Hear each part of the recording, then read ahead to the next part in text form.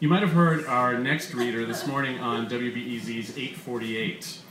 She did an awesome job. Great interview. Patricia Ann McNair is an associate professor in the fiction writing department of Columbia College, Chicago, where she received the Excellence in Teaching Award, as well as a nomination for the Carnegie Foundation's U.S. Professor of the Year. McNair's fiction and creative fiction have appeared in various anthologies, magazines, and journals. She's received numerous Illinois Arts Council awards and Pushcart Prize nominations in fiction and nonfiction. Her debut collection, The Temple of Air, was named a stunning debut by the Nervous Breakdown, and she has copies of it here tonight. Please welcome Patricia Ann McNair.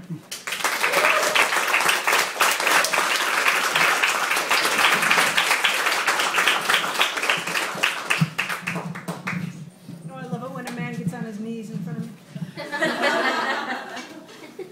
Thank you, Bill. You're not the first. And I really love it when his wife comes running after me.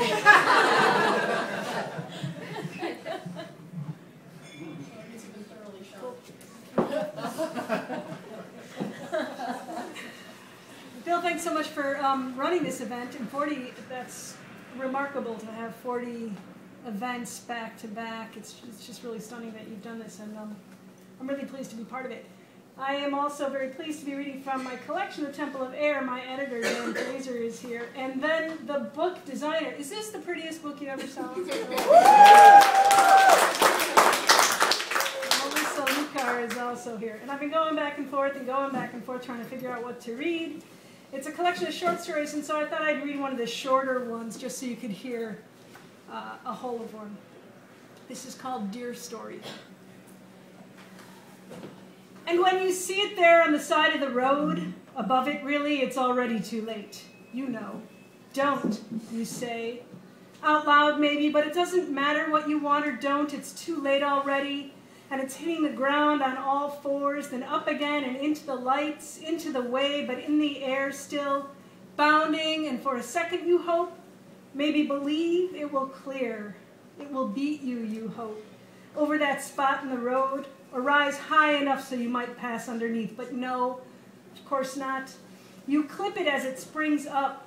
Feel the impact of all four ankles at once. Hit the front of the car. Watch, foot hard on the brake where it's been since this started, as it lifts and tumbles, sideways, up and over, an antler taking a stab at the top of the windshield, a road map of cracks spreading out and down the shatterproof glass. And it's behind you now. It fills the mirror, big and brown and coming down like something stuffed and heavy. You squeeze your eyes closed to absorb its landing, and when you look again, it's gone. And that's when you swerve. Too late, but it couldn't have mattered any earlier. You find out from the handsome neighbor with the scarred wife that it's a path they all follow in rut like they are. Third killed in a week and a quarter mile, killed by the rut. But still, you swerve, and ahead the man you thought you loved but know that you will leave in his own car, driving home in tandem from a bar in the city, sees your lights weave out of his rear view, then in again, then out as you pull to the side of the road and sit there, shaking. And his taillights flash white, and he's backed his way to you, jumps out of his car, and in shirt sleeves, with his hands jammed down his pockets, he bobs foot to foot outside your window. What, he says, and his breath is white shadow against black sky. He doesn't know. And you're mad that he hasn't noticed. It's just another thing he's missed. A deer, you say, when you open the window finally. Stay there, he says then, for the first time, but not the last. And you do this time while he runs around in the cold in the weeds to his car and back in the weeds again. For the smallest moment you think maybe, just maybe, it wasn't hurt, just tripped more or less over the hood of the car. But then the man you know you will leave comes back, his eyes bright in the dark and his hands trembling, holding of all things an X-Acto knife. This won't do, he says. It's not enough. And you know exactly what he means. Then he tells you to go on home, get the neighbor to bring a gun. The neighbor's a hunter, you'd found out, over burgers on the grill. They both, he and she, used to be. But his wife, Nice woman, too bad about her face, one whole side scooped out from eye to chin. Won't even eat meat now and hardly leaves the house. So you do as you're told. Drive on the last 3 miles alone, the windshield a kaleidoscope of darkness. You're crying now and it's hard to see. Thank God it's a straight shot of highway. And in the nice little subdivision, suburbs in the country, split levels and townhomes, where the man you are leaving built you a brand new house, like maybe that would be enough. You pull into your drive and run to the neighbors, and then you pound, and he's there in a flash, and you noticed again how handsome he is.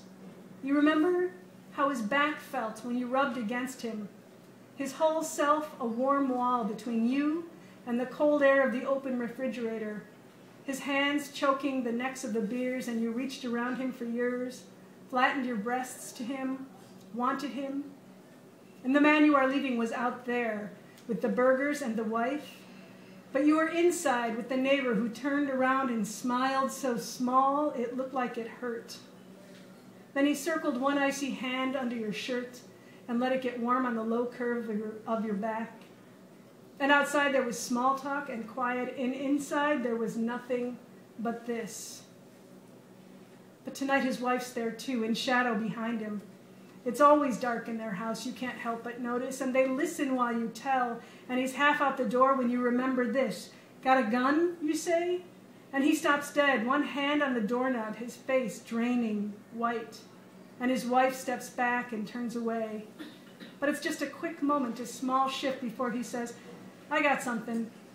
And he spins off in his truck, and you make your way across the lawns to your house, and inside, and crawl into bed, clothes and all. And under the warmth of the blankets, you shake and you pray. You don't even know if you believe in God, but shouldn't you apologize to someone? You didn't mean to do it, but you did it. And you asked to be forgiven. It wasn't your fault, but you were sorry, so very, very sorry.